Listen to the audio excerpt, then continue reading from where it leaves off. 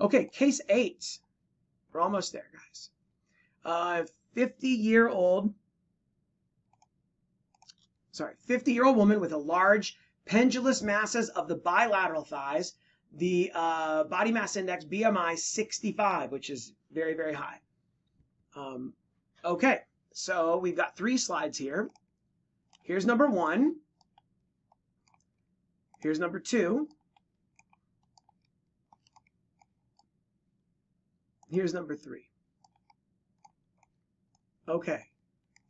Any takers? Who wants to put all this together for me? That's a crack in the class, by the way. I'll give it a shot. Okay. So, you see a lot of this edema between the collagen fibers. Oh, I love that you picked up on that. Yes, good. Lots of white space. Good. You sort of go in, it's sort of more of these sort of spindle type appearing cells. Mm-hmm. And then on the other slide with the adipose tissue, I thought we sort of saw some fibrous bands from intersecting some of the fat. Yeah, here's a big expanded fibrous band right here. I wish I had a bigger piece to show you how it, there. You got a little taste of it here that it's intersecting between the fat. If you get a big enough piece, you can see, I guess we have some on this. There we go. Expanded fibrous band intersecting fat. Good. I was thinking this was massive localized lymphedema. Oh, well done, sir. Yes. This is massive localized lymphedema, which is really important to know about because it can be so large that it forms a tumor-like mass clinically, and the vast majority of it occurs in patients with morbid obesity. And because they have a really extreme lymphedema that compounds on itself and scars down, and it's chronic lymphedema that then becomes kind of sagging and hangs down and forms mass-like lesions that continue to enlarge over time as they get more edematous and more scarred down, okay? And there are other times where you can see it like in the scrotum and some other settings, but the times I've seen it by far the most are in patients with morbid obesity, okay? Now I'm going to show you the clinical photos, which are pretty dramatic.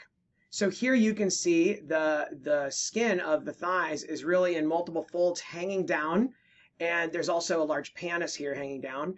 And then you can see from this view here that you can see how they form like a pedunculated mass-like lesion that hangs down from the inner thigh on both sides. These are often bilateral, and that's an important clue to recognize that even though this looks mass-like and tumor-like, it's probably lymphedema.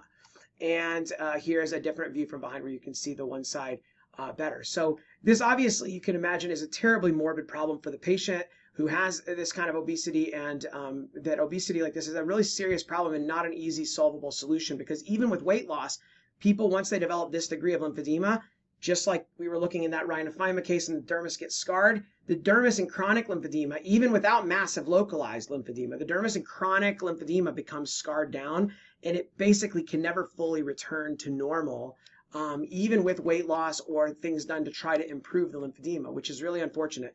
Lymphedema is a terribly problematic, morbid condition for people, whether it's because of obesity, radiation, lymph node dissection, or other. It can be really morbid and painful. And also people with chronic lymphedema over many years, they can have a risk of developing angiosarcoma secondary to the lymphedema. So let's go back here and look at these slides now that we've seen the clinical. So this form of lymphedema here, this actually has, I love that you picked up that there's extra white space in the dermis. Sometimes edema is very subtle. Here there's white space, but there's also something else.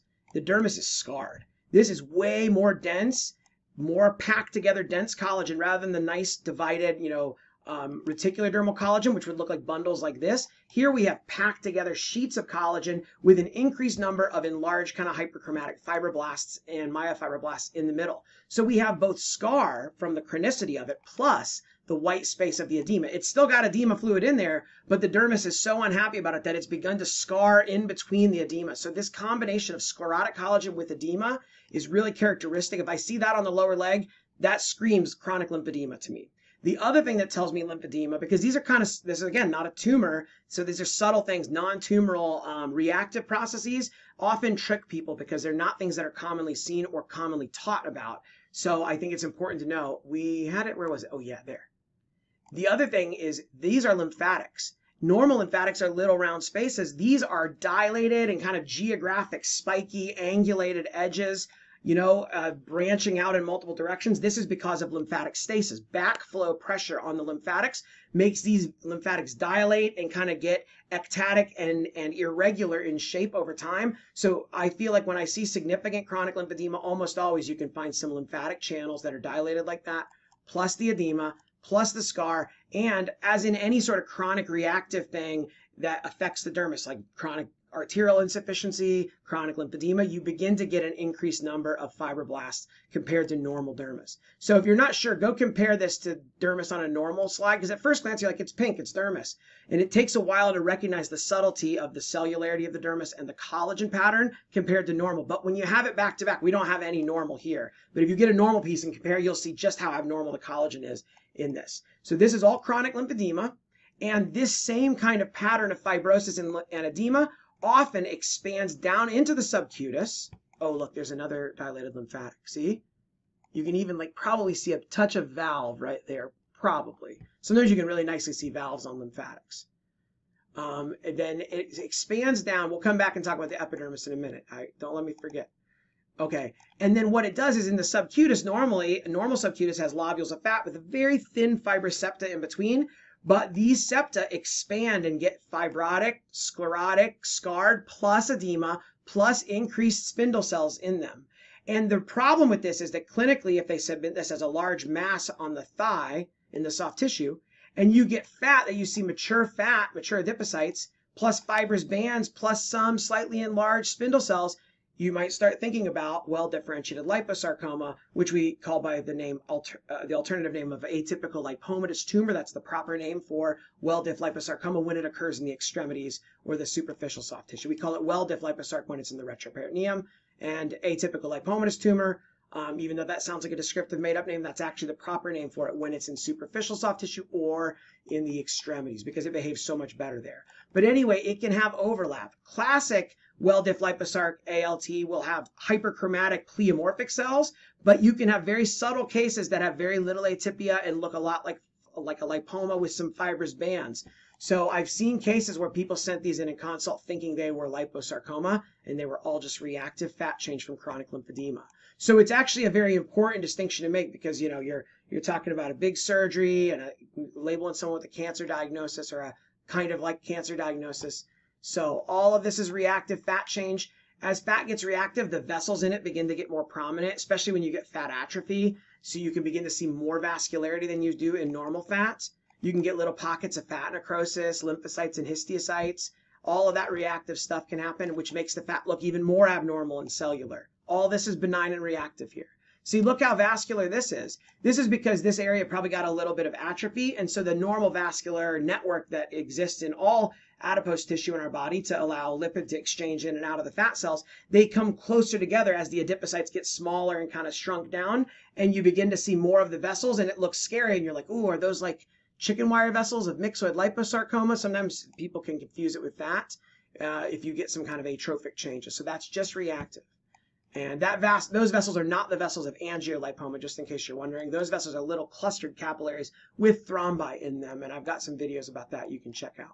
So I know it's a lot to take in, and I'm trying to cover it all real fast. Here, see? Oh, and then look, on this scan, those look like hyperchromatic cells. If I recall correctly, those were actually hemosiderin-laden histiocytes that just didn't quite scan and focus on the slide, because there probably been a little bit of hemorrhage into the tissue over time. I think there's a bit more in here. The other thing here that's going on in this patient is there's some fine calcifications. A little hard to appreciate, but we have some fine calcs here that are probably calcified elastic fibers. And was it the last piece of tissue? Also some calcified vessels. Now, you can see calcified vessels as a reactive change, particularly in older adults or people with hypertension, called Monkeyberg's arteriosclerosis. You can also see calcified fibers as a non-specific finding. I particularly see it in the legs of older adults or people with bad vascular flow. But the other thing, especially in a patient that probably has type 2 diabetes, you have to wonder about their renal function, and if potentially this could be some of the precursor calcifications that's maybe due to secondary hyperparathyroidism, chronic renal failure and maybe incipient calciphylaxis. Clearly, this is clinically not calciphylaxis here, but I sometimes see changes like this in renal failure patients, and I always want them to watch the patient closely because I worry that the reason they may be depositing extra calcium is that they've got a parathyroid abnormality driven by their renal failure, and that some of these cases I suspect will go on to progress to actual occlusion of vessels and calciphylaxis. So when I see this in the setting of a renal failure patient, I do mention it and then say I don't see acute ischemia or clinical features of calciphylaxis, but these changes may be calcification that are related to the renal failure, and they need to be watched closely. So just an FYI there. And I've got other videos about calciphylaxis that you can look at if you're curious. So that's a lot of stuff to cover, but it's a really complex thing, and I'm kind of, if you can't tell, a little fascinated. Now, the last thing about it, and then I'm going to show you a couple other clinical pictures. What about the epidermis? The epidermis is warty. It's got prominent papillomatosis with dramatic hyperkeratosis, right? Looks almost like a verruca or a seborrheic keratosis. So does anyone know what name we call this when we have a type of chronic lymphedema that gets warty reactive epidermal change? Some people even argue there might actually be some HPV-driven verruca type stuff growing in here, although I'm not sure if that's fully proven. I suspect it's mostly reactive, but what is the fancy Latin name that we can give to this? Elephantiasis, nostras, verrucosa. Yes, elephantiasis, and I think the other person was probably going to say the same thing. Elephantiasis, nostras, verrucosa. Everything's got to have fancy Latin names in derm and derm path, right? So I've got some pictures. Now this patient, I showed you the clinical photo.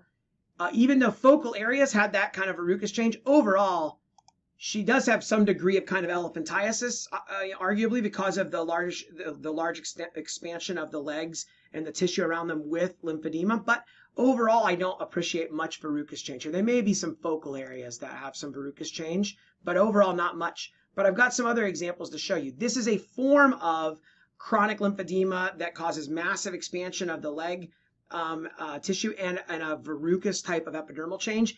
I am still not fully clear why some patients get this dramatic verrucous change and others do not, and I'm not sure if it's fully understood, okay?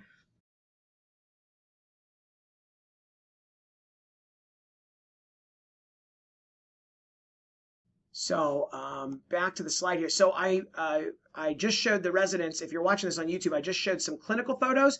I think they're a little too graphic for YouTube, but I will link to them on a different website down below. So if you want to see those, they are pretty dramatic. If you're sensitive about that, don't look at them. But otherwise, just so you know, you've been warned. But I think that they're probably YouTube will not approve them. But I do have another location where I can host them from.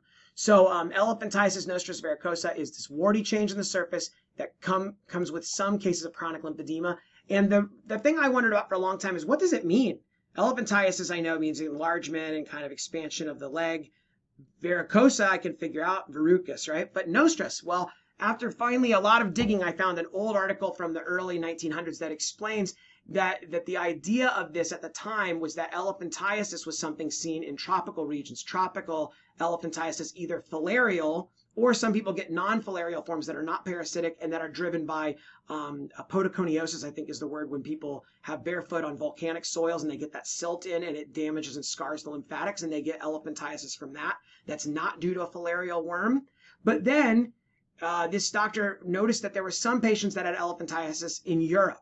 And so nostras means ours. It's like this is our form of elephantiasis, ours meaning in the European continent, as opposed to the type we see in the tropics. Now, whether that's totally socially appropriate nowadays, I don't know, but that is the history and origin of that term, that this is something that happens in the non-tropical setting and through a different cause, a different mechanism than the types of elephantiasis that are more often seen in the tropical setting. So in case you ever wondered what the nostras meant, that's what it comes from. And I have a paper that I found about that, and I'll link to that down below in the video description as well.